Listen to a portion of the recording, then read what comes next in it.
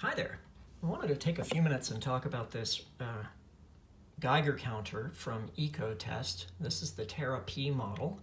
I think this is the cheapest model that they sell. This one is maybe 10 years old, but I think the ones they're still selling are basically the same. I think they have exactly the same functionality. They certainly look the same. They sell on eBay for around $180.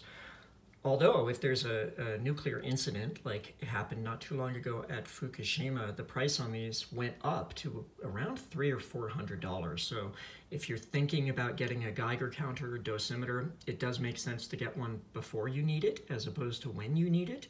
Just a little bit of forward thinking on that. I'm going to go ahead and turn it on.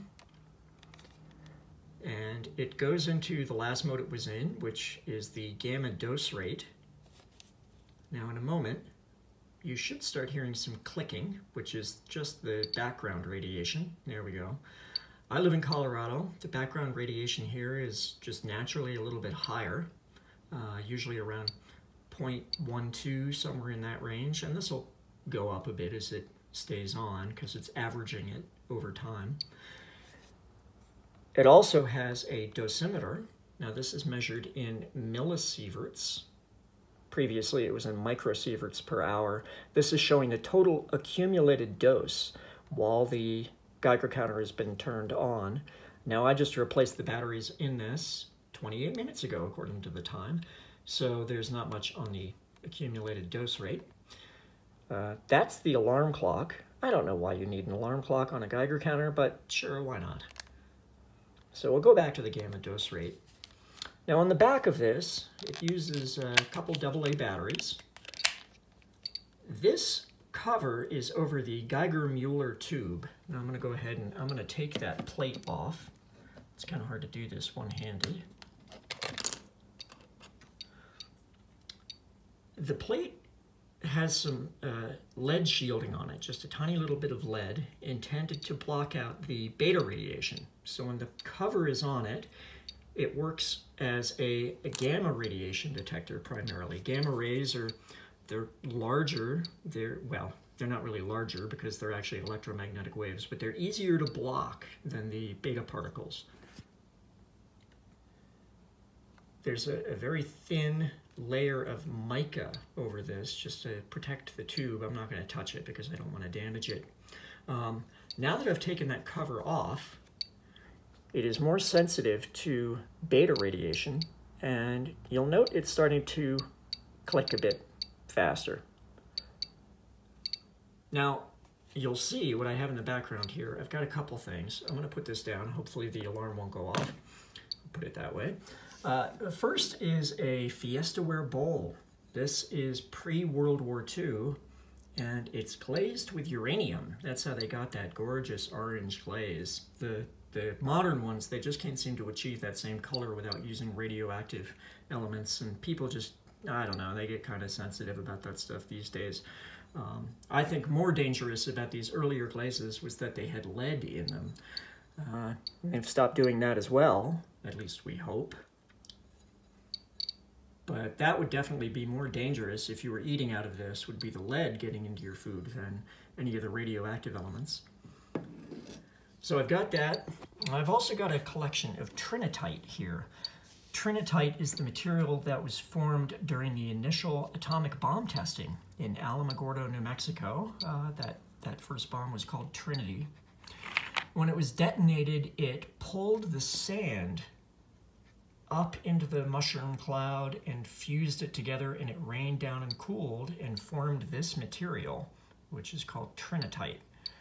Now, shortly after they did the testing, that site was opened to the public, and people went in and collected this stuff.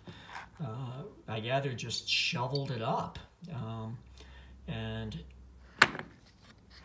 One person, his name was Derek Bowers, supposedly had the largest private collection of this. And this came from his collection. I purchased it on eBay.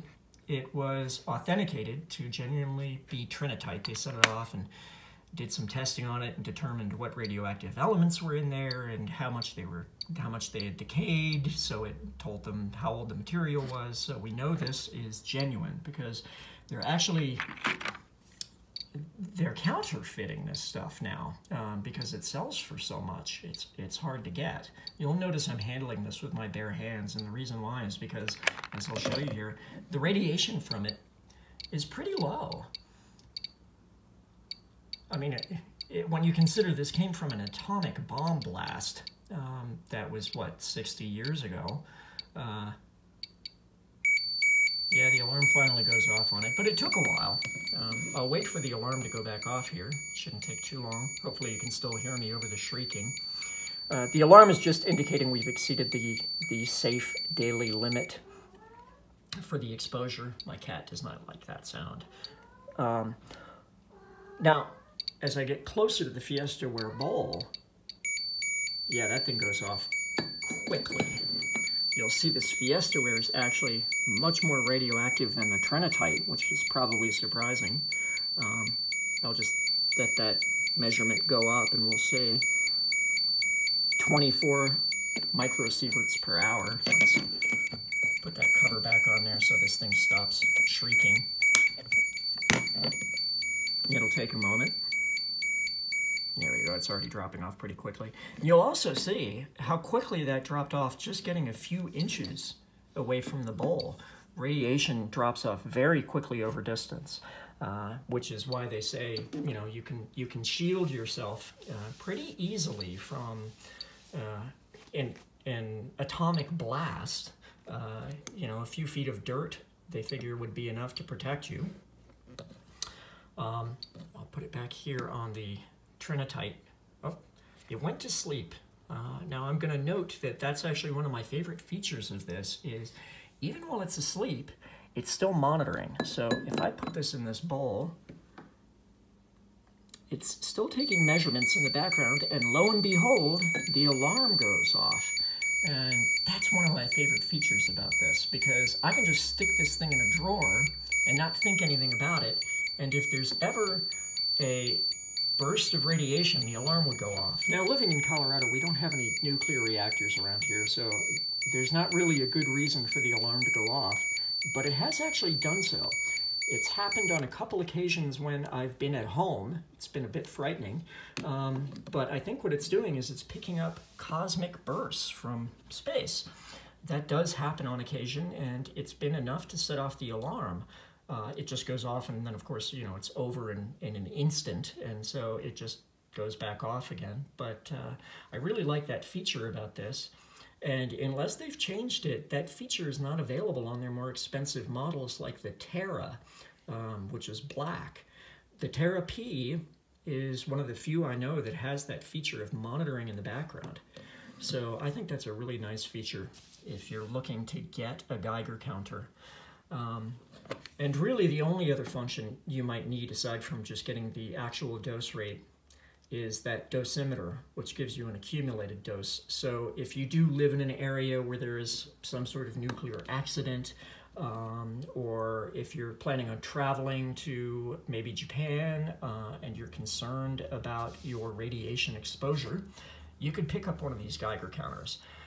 It's more of a nerd tool, I've got to admit. I think the average person probably doesn't need one of these, but which is good news. But I really like getting things that measure, and I don't know why. So I've kept this Geiger counter, and it still works great after all of these years. So I hope you enjoyed my brief video. I don't tend to do these things, so I apologize if I was kind of stumbling over my words. But thanks for watching.